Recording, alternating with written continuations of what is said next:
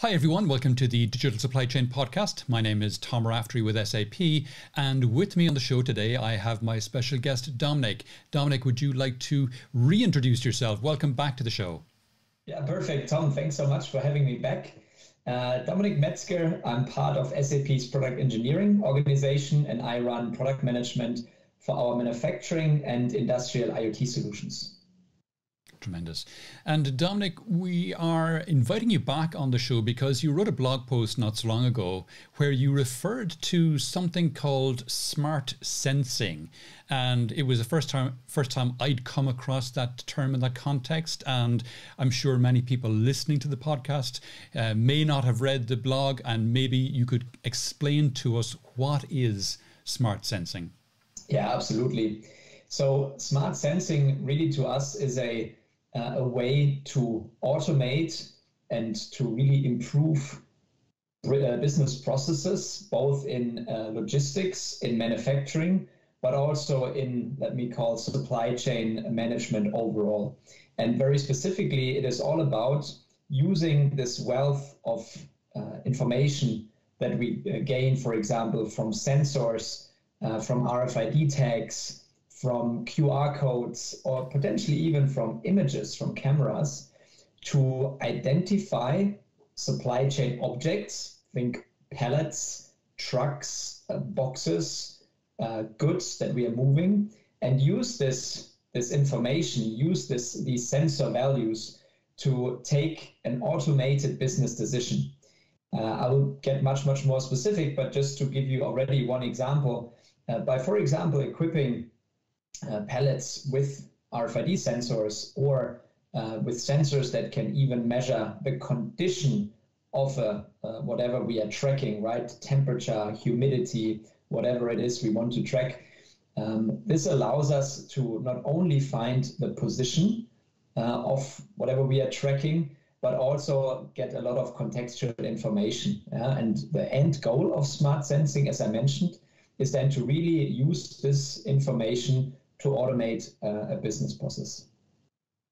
Okay, because we have access to many sensors increasingly nowadays, but the difference here you're saying is that rather than seeing an alert come up and manually make a decision to act on something, that process is being automated. Yeah, exactly. And I think this is the critical part, that we go all the way to steering business transactions. So exactly what you mentioned, Tom, rather than me as a user in a warehouse or tracking a delivery for my customer, getting an alert popped up, why not automatically, if there's something wrong, for example, with my product on the road or with the pallet that is driven through the warehouse, why not automatically post-transaction? So create a goods issue automatically, a goods receipt. Why not automatically, let's say, create a new outbound delivery because I know the first one had an incident, the temperature went too high, my product is actually seeing a problem, cannot be delivered any longer. So I automatically trigger a new delivery, maybe even an automated notification to my end customer that there is a challenge during the delivery.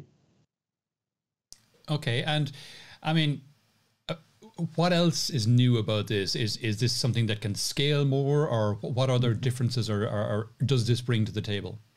Yeah, good question, because the technology itself or the idea is not that new.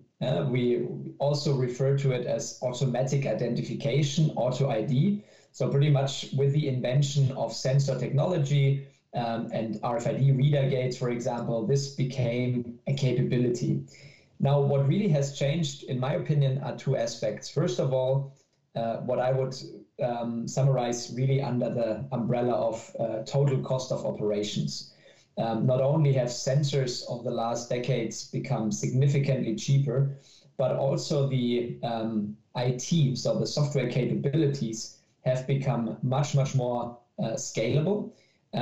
Why is that? Because in a world of on-premise computing, it basically means that every single warehouse where you want to introduce this technology to, in order to automate a goods issue, goods receipt process, for example, you need to install software, right? You need to run applications on premise. You need to configure them. You need to run projects. You need to provide all the contextual rules to interpret these events. But now, with the capabilities of cloud and edge computing, we are suddenly able across 10, 20, 100 factories, warehouses, distribution centers to introduce one smart sensing cloud, which contains all the intelligence, right? Because at the end, it's not so exciting any longer being able to capture sensor readings, right? That is the technology that has always been there. But the intelligence, the rules, or the, really the, let's say, the intelligence that interprets these events, that interprets the data and says, all right, if it is a certain threshold that is reached for a certain product on a certain route, that is the point in time where I need to trigger transaction A, B, or C. That is now completely supported in our smart sensing cloud. And in order to ensure that still we have the availability in the warehouses, in the factories of this world, we combine it with edge computing. So we are now able to have a very, very lean footprint that is necessary still in the factories or distribution centers, but significantly cheaper and more lean compared to a full-blown on-premise implementation. So I would say this is the first big aspect, and that immediately ties with the second, scalability, also just from a performance perspective. So it is now, with the help of cloud and edge computing, we have a significantly more robust architecture and scalability, which means we can just process thousands and thousands of events, and we see significantly lower latencies or just a higher performance. Tremendous, tremendous. Are there any examples you can talk to, any kind of use cases that you can refer to? Mm-hmm. Absolutely. 3 come to mind. The first one really happens in most of our customers' warehouses, which is classic inbound and outbound movements. This could be very simply when you have a distribution center, but this could also be in a production context. You have a truck arriving, you're unloading a container, a truck, whatever it is, and you equip your premises. As we discussed, it could be an RFID reader gate. You could work with ultra wideband technologies. It could even be, as we mentioned, there are camera technologies available that also have basically video recognition features, which can give us indications on the goods, their position, and their condition. But at the end of the day, it's all for the purpose of automating warehouse logistics processes that we can very much more efficiently post goods receipt, goods issue without anyone needing to get out a handheld and scanning codes or typing in numbers on a handheld device in a warehouse, for example. The second use case is more in a production context, in Kanban scenarios. So Kanban is a very, very well-established scenario, which means nothing else. It's a pull principle where if I'm, let's say, a production operator and I'm at an assembly station, but I need certain boxes, certain parts, that automatically, based on, let's say, equipping a Kanban box, right, which contains the parts that I'm using to assemble my product, that this box automatically sends a signal that it's empty, almost empty, near empty. We can do this very, very simply with smart shelves or with basically weight tracking, right? We know how heavy the box still is. And this automatically sends a signal to my warehouse system, which triggers, for example, a warehouse task, a warehouse order to send replenishment to me. And this could happen in various facets, but it's just another way to further automate this Kanban process. And the third, what I find is actually one of the most exciting cases, is when it comes to measuring also the condition of whatever I'm transporting or whatever I'm tracking. So this could be a classic cold chain scenario, right? So I have my container on the road with perishables, with pharmaceutical products that cannot go above or beyond a certain temperature. So also here I can equip smart sensing technology to measure this. But even other conditions could be tracked, right? We have customers, for example, in their production facilities, they are assembling or producing parts which are highly sensitive to certain conditions, for example, shocks, right?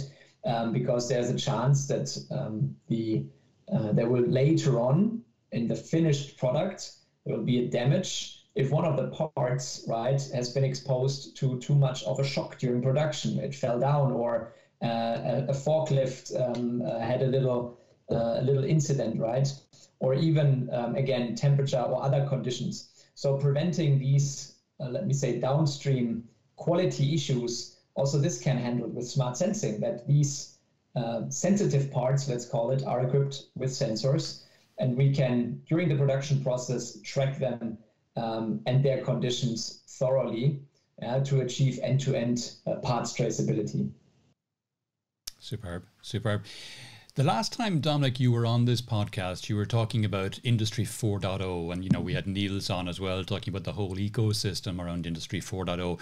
How does something like smart sensing fit into that? What's the kind of big picture for it there? Mm-hmm. Yeah, very good point. So the Industry 4.0 strategy that we follow really, let me say, builds on multiple pillars.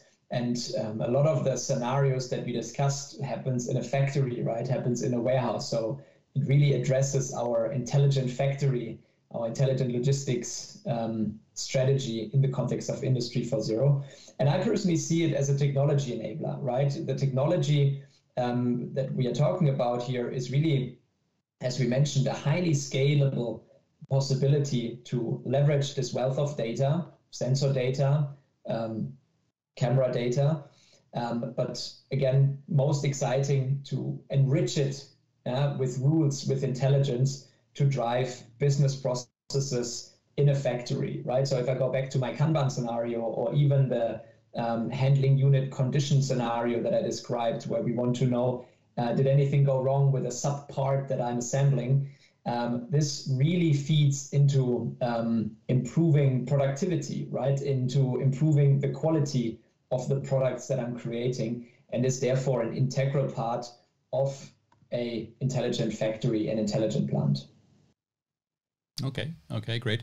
And where to from here? Where does the kind of smart sensing go after this? Mm-hmm. So we have actually launched this capability mid this year. We are working at the moment with first co-innovation customers in rolling this out across multiple factories and distribution centers, for example, in the automotive supplier segment. So we will definitely be sharing some news in the future about some very first exciting customer success stories. In the meantime, what I recommend is to take a peek onto our YouTube channel. We'll be sharing the link where you can find a more detailed demo, how such a scenario, for example, a Kanban scenario or a goods receipt scenario looks like, how we leverage these rules, these actions, this intelligence that I talked about.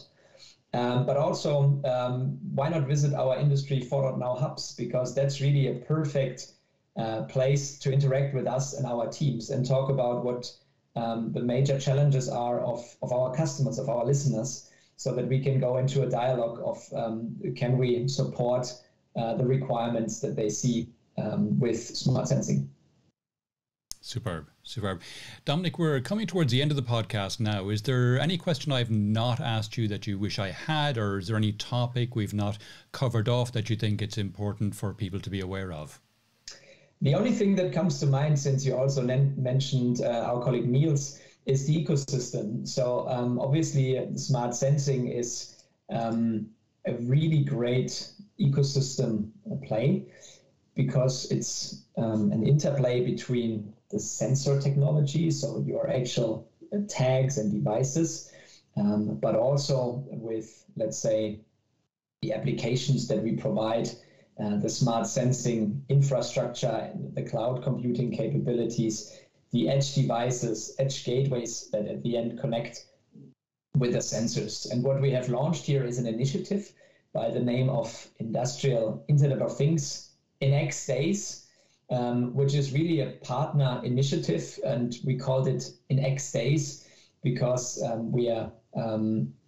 the goal of this initiative is to really have a turnkey solution together with selected hardware partners that can really provide seamlessly this end-to-end landscape, the sensors and devices, the gateways, the edge devices, and then of course from SAP, the applications and cloud and edge computing capabilities. So therefore, industrial IoT in X days, smart sensing is a big part of that.